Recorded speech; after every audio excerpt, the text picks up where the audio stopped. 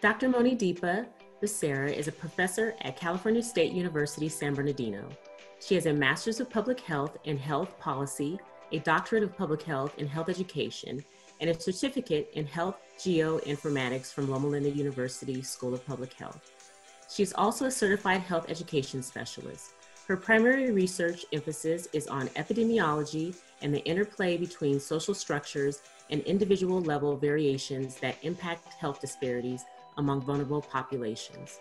Due to her research background, Dr. Becerra has also been invited by local institutions of higher education to present on health disparities. I would like to welcome today Dr. Becerra. Thank you very much. I'm really glad to be here.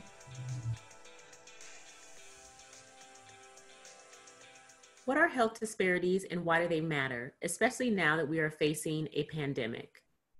Thank you for the question. So health disparities are preventable health burdens and related outcomes such as exposure to violence, behaviors, access to healthcare and such. And health disparities are driven by inequity, which is very distinct from inequality, and sometimes we combine the two as if they are one and the same. However, inequality is an imbalance. Inequity, however, is injustice. And it's that injustice that drives health disparities. And often when we think about health disparities, we think racial, ethnic only, but we also have to recall that other minority populations and their intersectionality of that impacts all types of minority groups, such as low-income populations, immigrants, sexual and gender minorities. And when you combine them with being also a racial ethnic minority, those populations suffer a higher rate of health disparities. Especially now with COVID-19 pandemic that is going on, we are seeing that more and more that racial ethnic minority groups and other vulnerable populations are suffering a higher rate of just not getting the infection, but also mortality associated with it, being able to pay for the treatment should they end up getting COVID-19. And it's really, really bringing to light the inequity we have in our society right now. So what is the current status of health disparities in Riverside and San Bernardino counties? So both San Bernardino and Riverside counties are what is considered MUAs, or medically underserved areas. And undoubtedly that has led to a lot of the health disparities that we see. For example, county health rankings is a really good source of looking at where we stand compared to the rest of California, the United States. And we can see that out of 58 counties in California, San Bernardino County ranks at 53 and Riverside at 40 when it comes to quality of life. So compared to the state of California, we're fairly at the bottom, but even within the Inland Empire, we see that there's disparities between San Bernardino and Riverside. When it comes to clinical care that takes into account the patient to physician ratio, San Bernardino County is at 55 out of 58. So we're definitely suffering when it comes to access to health care. But both counties also have exceptionally high rates of HIV, specifically some geographic regions within the counties. We also see high rates of cardiovascular diseases and the intermediate risk factors, such as type 2 diabetes, hypertension, high cholesterol. But that doesn't mean all is negative. Over the last several years, especially after the Affordable Care Act, the health insurance rate has gone up in the Inland Empire. We're seeing a reduction in the CVD. We're seeing a reduction in childhood obesity rates. So it is going towards a positive side where we're seeing lower amounts of health disparities. And comparably, eventually, we will get to the levels that we hope to by healthy people.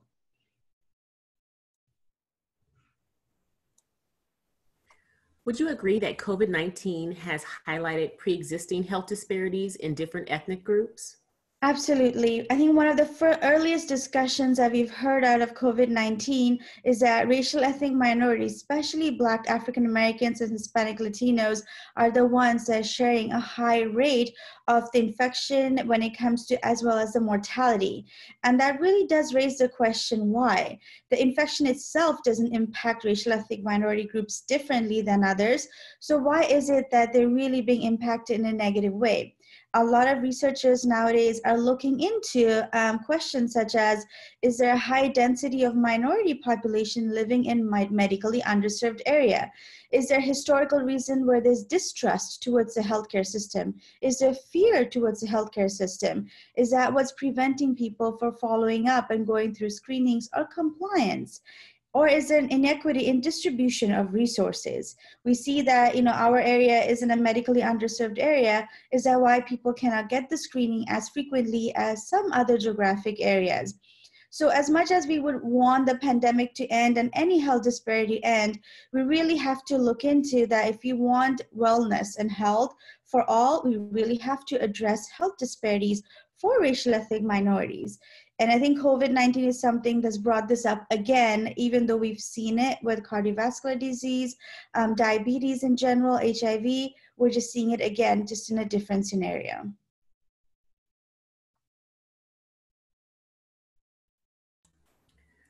Okay, who would you say COVID-19 is affecting the most? Is there an ethnic group that is more at risk? Thank you for that question. So we're seeing this data change on a regular basis because this is a brand new strain. We don't know how exactly it's impacting our population, especially the long term. Initially, a lot of the data showed it's those who have a chronic illness or those whose immune systems are suppressed are more likely at risk. But we're now noticing even healthy young adults are getting it. And there's been a talk in the literature, especially related to tobacco use and vaping. So young adults who otherwise look healthy and are healthy, and maybe they're tobacco users, or maybe they are vaping, and that's probably what is putting them at risk. So we're constantly seeing the risk factors change and getting updated. The virus itself, as with most diseases, does not impact a particular racial ethnic group more. But as we talked earlier, it does show like particular racial ethnic groups more are suffering, and that really has to do with allocation of resources. Are we providing the care in an equitable manner? Are the physicians available in areas that have a high racial ethnic minorities? So even if the disease itself doesn't actually target groups, it's how we've set up our social determinants that's impacting certain groups more than others. Now we're seeing in New York, children are seeing the long-term effects of COVID-19. So the population at risk is constantly changing at this moment.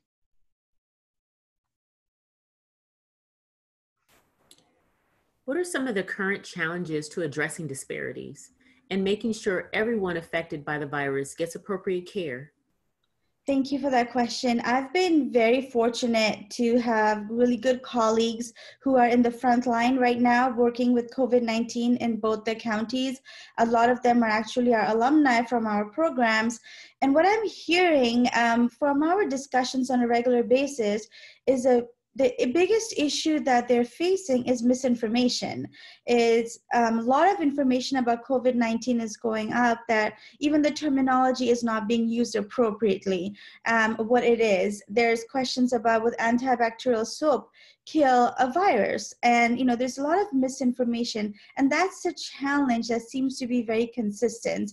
My colleagues who work in the field actually are saying that is probably the biggest challenge that they're facing, is that when treatment are being given or recommendations are being given to screening, the background misinformation is there, and that's not helping with the treatment or the screening recommendations that's being given to them. So a lot of the work has been focused on trying to remove the misinformation and provide culturally appropriate, linguistically appropriate content that anybody of different language barriers can understand and comprehend and then follow through.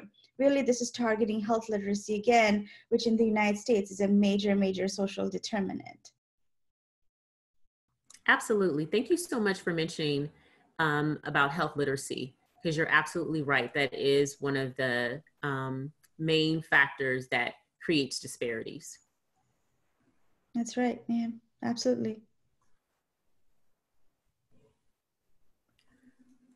What is being done for ethnic groups that face significant disparities in access to and utilization of care during this pandemic? That's actually, again, I'm going to have to give credit to the people doing the work actually in the field. So a lot of them, again, are people I've gotten a chance to know because either they are my colleagues, alumni of our programs, or even part-time faculty in our program who are working in the field. For example, one of the coordinators for anti-bioterrorism is one of our adjuncts who also works in emergency preparedness. Marwa Ahmed, who's one of our alumni, she works in San Bernardino County WIC program. And that is the one that's working heavily with actually giving resources and information to racial ethnic minority groups. One of the issues that they're facing is that a lot of people who may have barriers to language are not quite understanding the information that's being given to them. And so making it culturally appropriate, making it linguistically appropriate, teaching people how do you sanitize correctly, where is it that you go get food. Since they work in WIC, a lot of the people who are under WIC are not being able to find the food they need. So giving resources on this is where you go to find appropriate food that is under WIC as well. Cindy Mahoney, I will give credit to all these people because they're the ones doing the actual work. She works in a youth development as a youth development specialist in a local nonprofit. And one of the biggest things they're doing is using social media to reach out to young adults, because young adults are a huge information source for their family who may be racial ethnic minorities, as well as English may not be their first language. So targeting the youth is a great resource, and that's something they're working on. Another colleague of mine, as well as alumni of our program, Robert Avina, works at a nonprofit in Riverside County that targets HIV population. And one thing they're finding there is obviously HIV positive patients are more at risk of any other health disparities. So how do they really deal with that? How do they provide the existing services, but also account for making sure the resources are going to the minority populations? So they're obviously changing things to telemedicine. A big one they're working on is teledentistry, that people do not end up not having the treatments they need, the care they need because of COVID-19, simply updating it and constantly reaching out, creating tutorials that are culturally and linguistically appropriate ways to reach out to our minority populations. And that's been just some of the examples I'm hearing from the field that people are actually doing.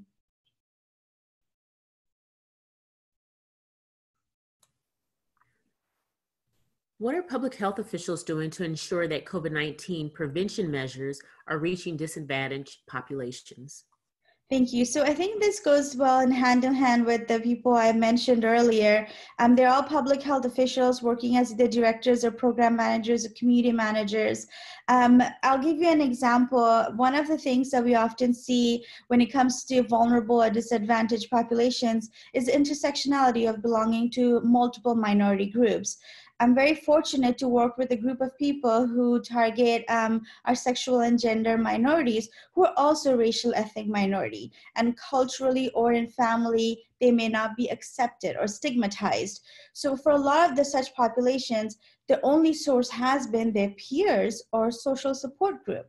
So what do you do when COVID-19 happens and isolation is placed in protocol? You can no longer go to these social support groups. You can no longer go to your peers. You're now at home in a family where your culture is now stigmatizing your sexual orientation or your gender identity. So this is where public health officials come in. And now a lot of our colleagues that I see what they're doing is holding virtual social support hour, or often some of them call it virtual happy hour, but it's really about being able to see each other, talk to each other virtually, and keeping our vulnerable populations in a positive mindset, because mental health is a huge part of fighting any sort of health outcomes. That's definitely one of them. The other one, as I mentioned earlier, a lot of HIV positive patients need beyond HIV treatment. They need dental care, they need appropriate mental health care, and you can't necessarily go to any clinic to provide that. So organizations that are one-stop shop for everything are creating ways to reach out to such populations through use of social media, through use of just virtual means, or even including community members. That's been a large way of including community leaders that are trusted to incorporate them into reaching out to such populations. Because when you see somebody from your community, you're likely to trust the information that's coming from them. And those are just some of the examples from the field. Repeat the question. Can this pandemic create an opportunity to discover new solutions that can reduce health disparities? Absolutely. I think one of the things that COVID-19 has done is really test us to see, are we prepared for the next pandemic? Are we prepared for the next emergency? At this moment, we're dealing with a pandemic, but we live in California. We could potentially have an earthquake, the large one, and are we prepared to deal with it? And we can see in some sectors, we've had resources, but we just simply hadn't used it to its full capacity. And in some other areas, we're noticing maybe we're not well prepared. And I know one of the biggest things that's being discussed is policy. Ultimately, if you want to address health disparities, simply changing individual mindset or behaviors is not going to change it. We need structural social changes, and that often comes from policies. And one of the policies that some of my colleagues and I that we've been noticing in the literature being discussed is sick leave. So we have sick leave in the United States, but not to the same level globally in some other industrialized nations. So for many people, especially low-income individual, vulnerable populations who work at jobs where they do not have sick leave or they're not able to take it, they continue to go to work when they're ill. Well, if COVID-19 is saying you need to stay home and there's isolation, self-isolation is required, how do people who don't have sick leave or cannot use it manage that? That's really raising questions on how we handle our work health policies, our occupational health policies. And that will likely change how we look at COVID-19 or future pandemics or emergencies and how we approach work environments. And also make sure it's financially stable. Not everyone can take sick leaves all the time and not have financial stability. I think this also brings to something that public health has been talking about for a while, is having cross-collaboration across disciplines. You cannot sit in the health field and talk about economics and financial stability if you don't reach out across the border and talk to somebody who's an expert in economics. So we're going to see more and more new policies that are being developed that's cross-disciplinary, really thinking outside the box to see what can we do structurally so that people can be more compliant without negatively impacting their lifestyle and especially financial abilities. So we definitely can see that coming.